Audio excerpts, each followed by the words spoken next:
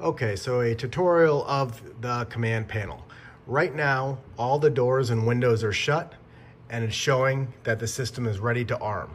So if you go into zones, which is right here, you can see the battery life, the little green bars, and the batteries will typically last for years, but you see that this system has the front door, the sliding door, a garage door, a living room glass break, a smoke detector, and it comes with a heat sensor on our smoke detectors as well. So right now, when all the doors and windows are shut, it'll say ready to arm.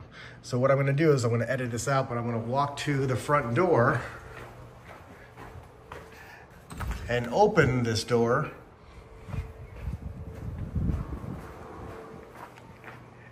And now you will see that the front door is separated and it's saying not ready to arm because the front door is open. So it'll let you know that the front door is open. So you need to have all the doors, and if you have windows covered, shut, and it'll say ready to arm. And now it says ready to arm. So if you are in the home and you're staying here, you're gonna arm it, arm stay. So right now I have the code set up to 1111 to make it easy, but you're gonna put in your code. But arm stay, you put in your 4-digit code, which is right now 1111, and now it's arming stay. Now it's still gonna count down the 45 seconds because it doesn't know if you're leaving and someone else is in the home. So even though you're arming it stay, it's still gonna give you time to leave because you could be going to work and your wife or someone could be here at home or vice versa. So we're gonna let it count down.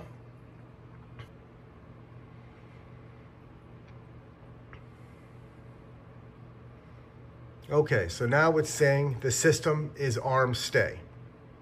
So that means you are free to walk around the house, and any of the doors that are covered, which means the front door, sliding door, or the garage door, if anyone opened that, the alarm would go off and it would give you time to disarm the system. So let's test it now. So now it's arm stay. So now we're gonna come over here and you're gonna open the door.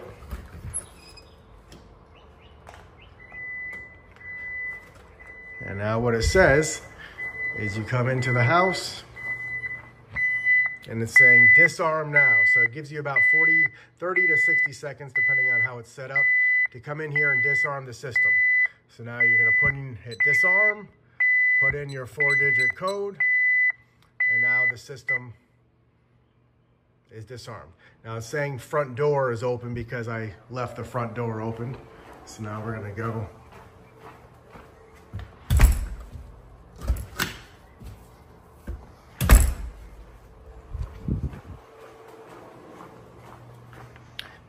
So that is arm stay.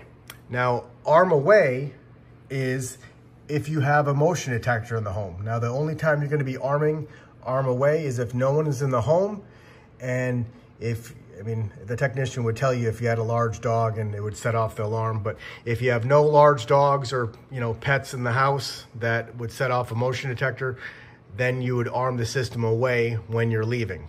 So arm away means no one is in the home and no large pets or pets that would be capable of setting off the alarm are not in the house, and then you'd arm it away. But if you don't have any motion detector, you can just get in the habit of arming stay regardless, because again, the only difference between arm away and arm stay is arm stay does not enable the motion detector, and arm away enables the motion detector as well. So to get to tools, if you see this little tab right here, if you hit that and go to tools and you put in your code, this is where you can add a new user. You can change the chime, which I'll get into. You can put in your Wi-Fi settings and network, or you can reboot the system. An important aspect of using your system is being comfortable using your system. So when I follow up with a lot of people, I go over this because I just want them, you're paying for an awesome system, and you want to be comfortable using it. And people are always worried about false alarms, and these systems are very smart, and they put in a lot of redundancies to stop false alarm. Let's pretend you arm the system from the panel, not the app or the key fob. So you arm it stay. We're gonna put in our 4-digit code, 1111, and it's giving you 45 seconds to leave the house. Now, we're arming it stay because we don't have any motion detectors. So let's let it count down.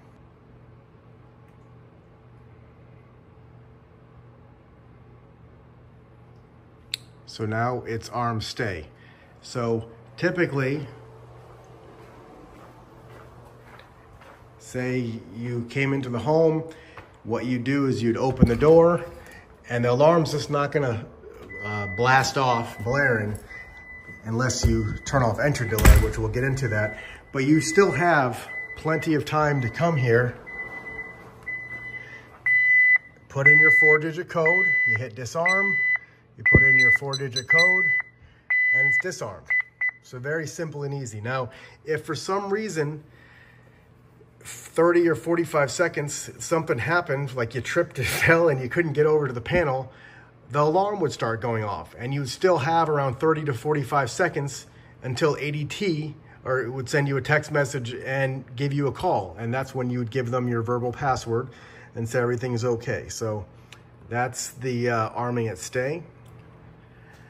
The chime is a pretty cool feature, which allows you, when doors or windows are opened, to let you either have a voice to let you know which door or window is open, saying front door, or you can also have it as a little tone, little ringing noise, or you can have both. So right now, this system is shut off the chime. So if we go over here and open the door, nothing will come from the panel. Now, I personally like the chime because I have young kids and I'd want to know if a door or window is open. So how do you turn it on and off? Is if you go to that little tab right here, you go to tools, you have to put in your 4-digit code, which is 1111 right now, but your 4-digit code is definitely, hopefully not 1111. And you go to settings. Here, you can adjust the brightness of the screen. You can adjust the volume of the chime, which is turned off. And you can see these right now, these are off. But if we wanted, if we tapped voice chime, now, if we open this door, do you hear that? It says front door. Let me turn up the volume a little bit here.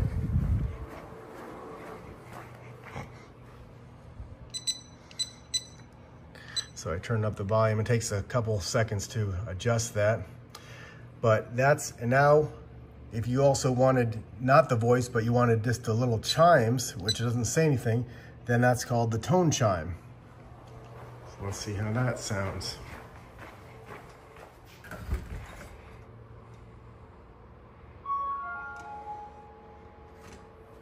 So that's the tone. And now if you wanted both, which I'm not sure anyone would do, but if you turn on both, tone chime and that, you get the front door. It'll say front door.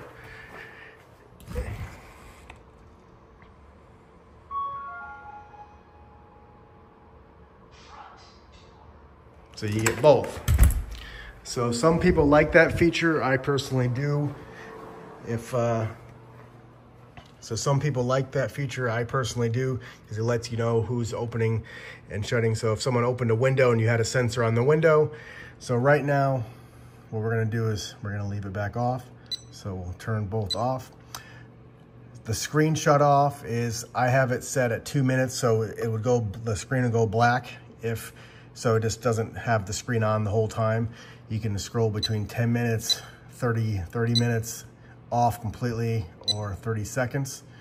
Let's leave it on 2 minutes. If you ever wanted to clean your screen, this still has the plastic on, I believe. Oh, maybe not. So if you ever wanted to clean the screen, if you hit clean screen, then it wouldn't allow you to hit anything and you could wipe and clean it. So that's the tools and the chime. Also in tools is, after you go here, get to tools, 1111. You're gonna put in your 4-digit code again.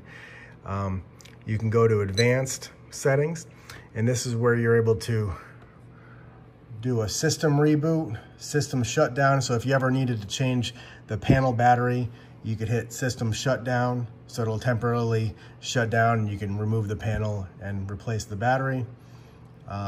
System reboot, if they ever needed, if ADT ever said, can you reboot the system for me? This is how you would go in. You go into tools, go to system reboot.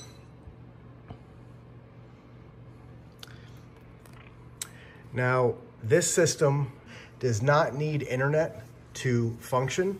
The only time you need internet is if you had cameras. But right now it is also connected to internet, which means the system that you're paying for is a full cellular system where it's not off your Wi-Fi, where if the Wi-Fi went out, then you'd have no call out for help. They actually have a Verizon or an AT&T 4G LTE cell phone right in this panel. And so if part of the service that you're paying for is that cell service, so if the internet goes down, you still have a fully functioning system. It also has a battery backup in this panel, and a lot of technicians will have it connected to internet if you do. And so you can see the little bars there. If for some reason yours is crossed off, they just never connected it to internet because it's not needed. If for some reason you changed your internet, how you'd reconnect it is you go to tools, put in your code, go to Wi-Fi settings, you'd hit scan for network.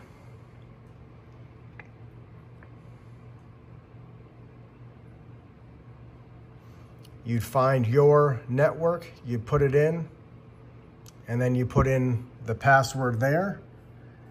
You hit OK, and then you hit save, and then it would reconnect. But right now it's already connected to internet. An important part of the system is a feature called entry delay and turning off entry delay. So what that means right now, when you arm stay from the panel, you'll see that entry delay is turned on.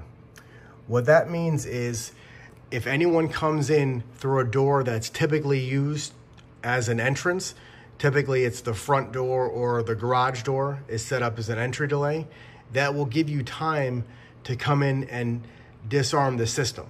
Now, it's typically set up where like the sliding back glass door or some windows, you're not typically coming in as an to come into the house like that, unless you're up to no good. So those would typically be set to instant perimeter, where the alarm would automatically sound off if someone opens the window or the back door if the system is armed. So what I'm going to show you is what that means. So we're going to do arm stay with entry delay. We're going to put in the 4-digit code. So now it's arming stay, and we'll edit this out so you don't have to wait with me.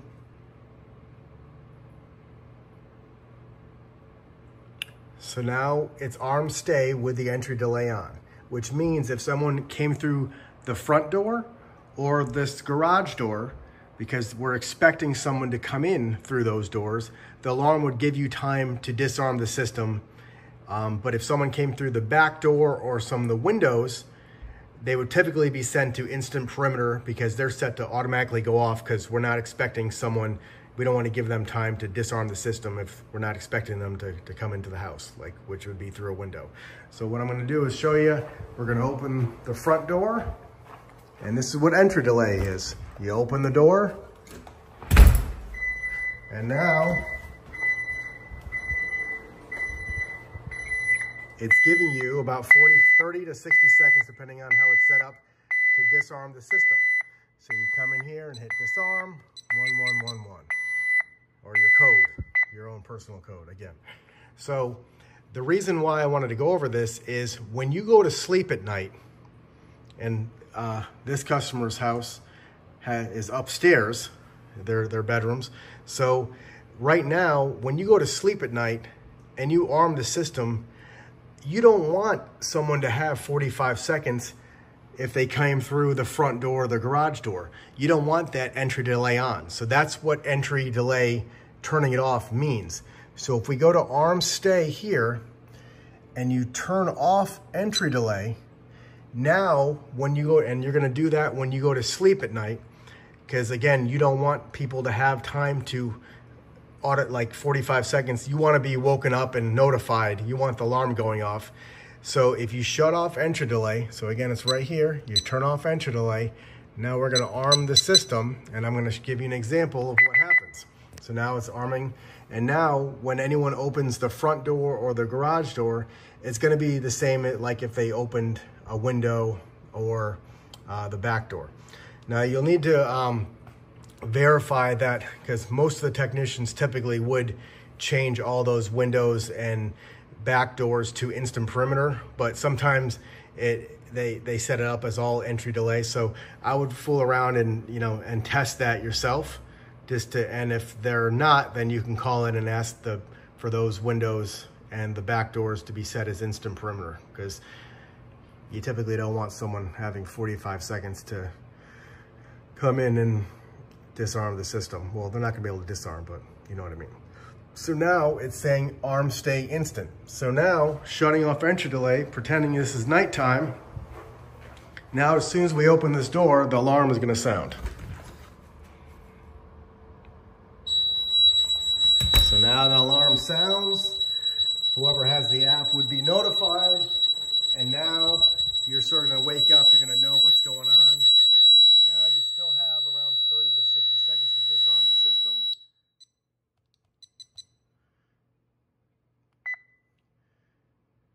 And now it's disarmed. Now here's another part that I wanted to add, is you'll see that I disarmed the system, but the system's not saying ready to arm. So you actually have to disarm the system twice. The first time we just disarmed it is we stopped the signal from going to ADT. We said we're good. Now we have to clear it to be able to rearm the system. We're saying it's, so we're gonna put in the code again, and now it's back to normal.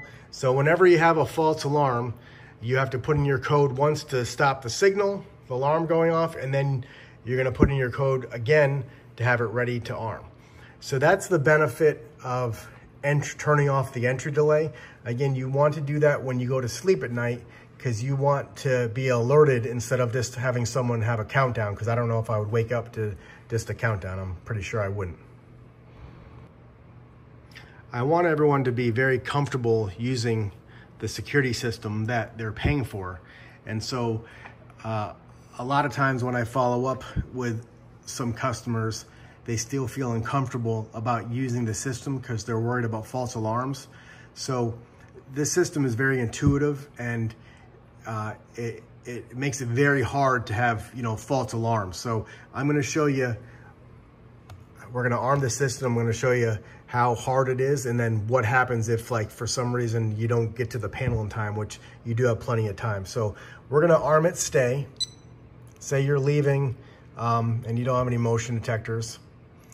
You're gonna arm the system 1111, or put in your code. We're gonna let it arm, and then you'd be leaving to go wherever you're gonna go. So you'd open the door and you'd leave. Now we're gonna mimic when you get home. And typically you'd be able just to disarm the system from your app for the convenience factor or a key fob, but for some reason, say you didn't have any of that and you're just used to using the panel. So we're waiting for it to count down.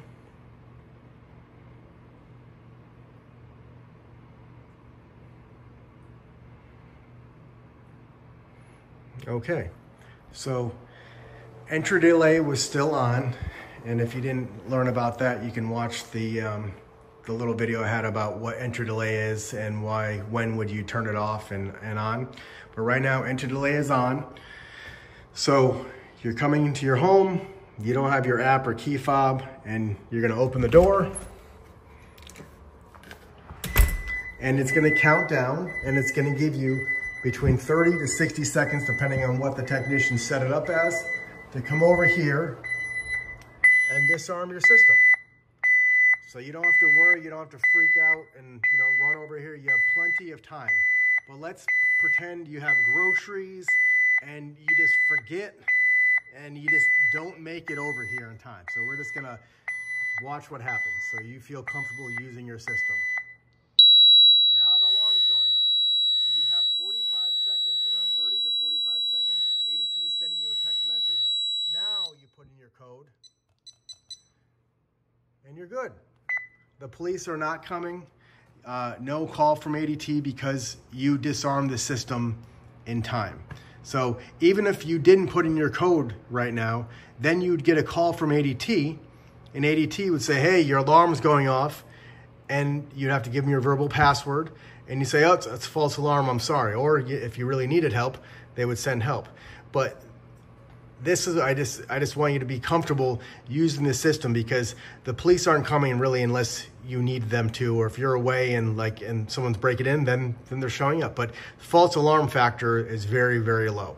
So now we come in here and we disarm the system and we put in one more time to clear the code. To change the user code, you'll go to Tools, or to add a new user, you're going to go to the Tools page, which is a little mark right here. You go to Tools, you put in your 4-digit code, mine's 1111 right now. Then you go to Users. Now, if you just wanted to update your code, the homeowner's name is Brian. We go here, Edit, and you'd update the code. So right now it's 1111. Let's make it 2222. Now you hit Save and you back out. Now let's see if that updated. So we're gonna arm it stay, and we're gonna try the 1111 code, and that doesn't work any longer. Now we're gonna try to arm it stay 2222, the new code, and now it's armed. So that took. So we're gonna disarm it. To create a new user, you're going to go to Tools, same thing. The new code is 2222. We're going to Users. Now you see here, Add New. We're going to add new user. So you're going to put in the new user's name. So right now, we'll just put in as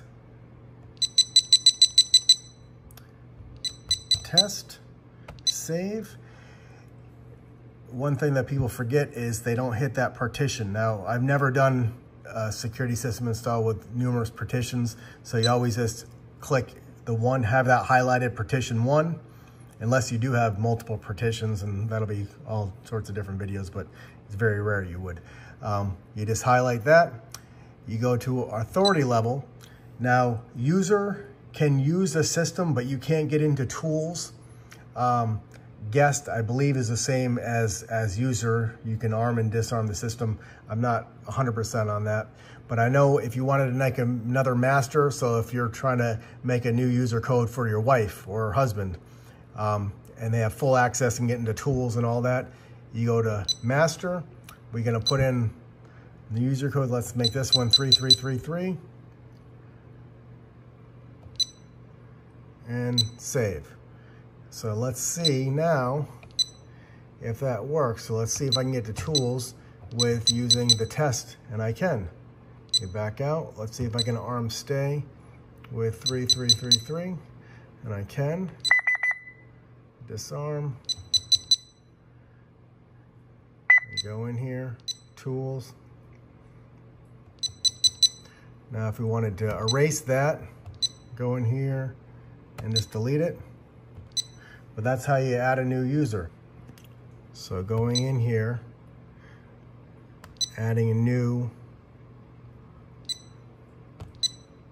and if we said guest, save, partition 1, user code, let's make this 555, our authority level, let's do user and see. Actually, it says guest, so let's make it guest and see. So now, tools is still the 2222 as the master user. Let's see if we can do, we can't. Let's see if we can arm it stay. the guest user can still arm it and disarm it, but they can't get into tools or do any of functionality. So that's how you change the user and update it.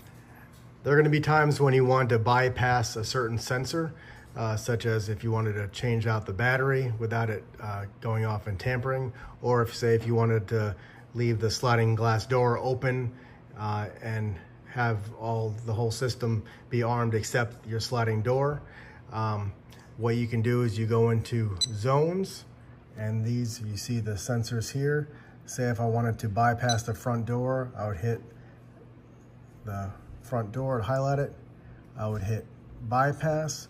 I'd put in the code, which is 1111 right now for me. And now you can see it's bypassed. And it's ready to arm and it's bypassed.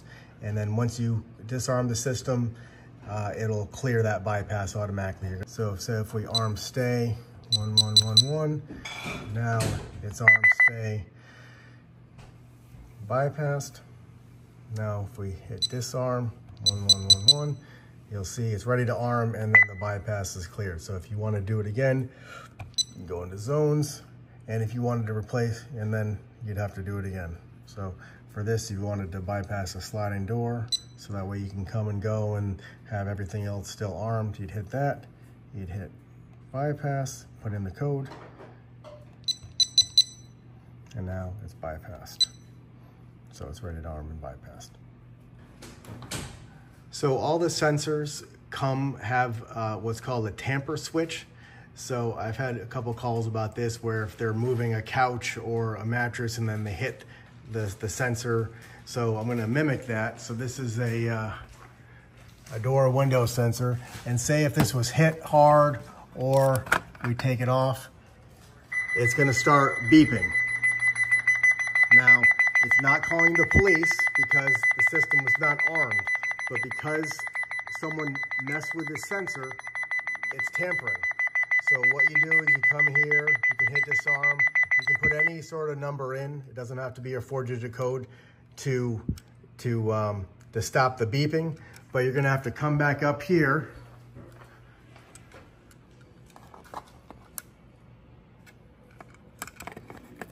Put it back on. Put it back on. Now it's back on properly. So when you go here, it's going to say not ready to arm, trouble, tamper the garage door. So what you're gonna do is you're gonna disarm it, put in your code, which is 111 right now, and now it's ready to arm. So that's what the tamper is in the beeping.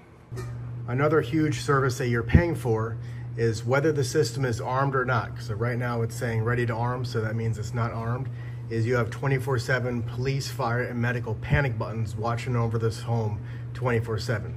So if there's any type of emergency situation, what you do is you go into this little right hand, you see this little sign, this little police, fire, and medical sign.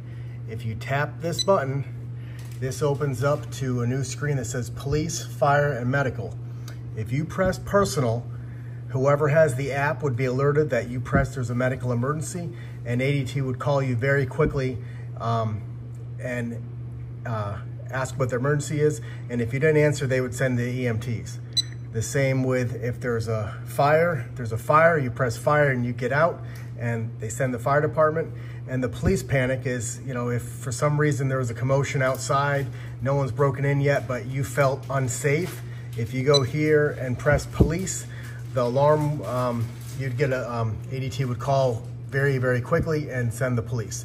So this is another huge service that you're paying for, is the whole life safety system for the house. So again, right on the front screen, right here in the top right-hand corner, you press that, and it takes a two-step process, so that there's no false alarms. You don't press this and then press this by accident. So you press this and you press that, and that's immediate. You get a call very quickly. There's no time to put in your code or anything like that. You get a call and they're sending help if you don't answer.